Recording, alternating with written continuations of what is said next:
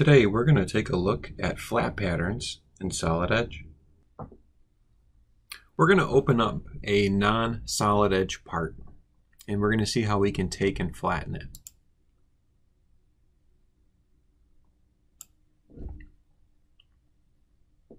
As I open it, I'm going to choose to make it a ANSI sheet metal part.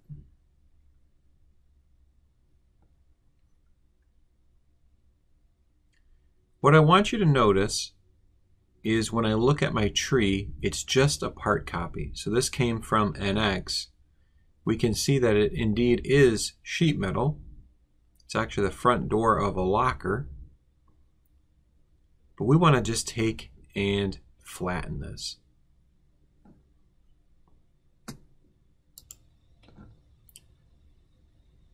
I'm going to go to Tools, Flatten. The first thing I'm going to have to do is determine the metal and what's the material. So I'm going to say that it's just galvanized steel.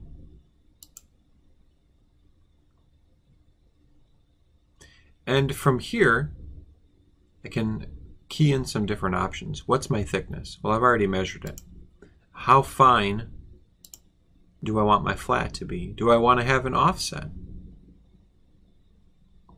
I'm just going to choose the front face of the part. Right click to advance the command and watch what happens. You can see the flat that's being made. We'll just click finish. Look at that. Really quickly, we've got our flat pattern.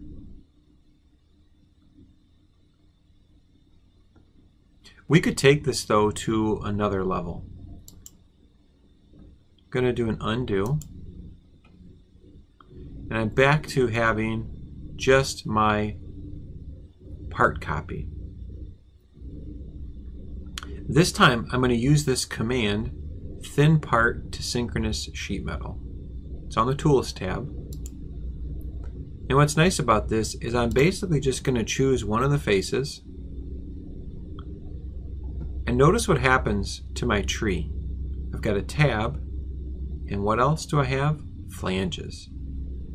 So that I could actually go into one of these flanges, make any adjustments that I might need. Then if I wanted to flatten this, because it's an actual tab with flanges, I'll click flatten.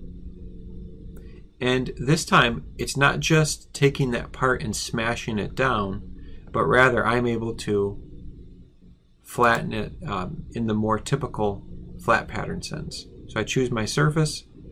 I need to choose the X direction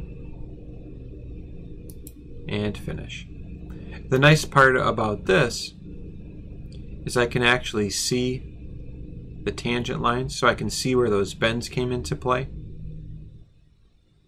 And the computer automatically took the material thickness, so I didn't have to do any measurements or anything like that.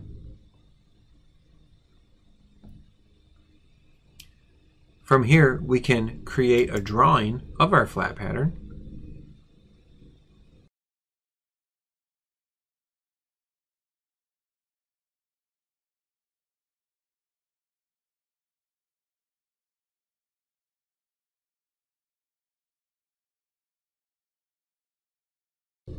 We can see my 3 views that are already created. Maybe I want to add the flat pattern. I'm going to click View Wizard.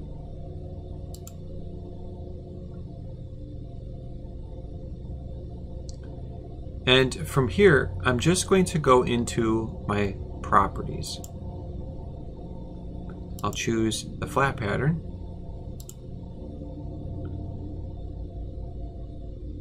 And I'll just drop that down.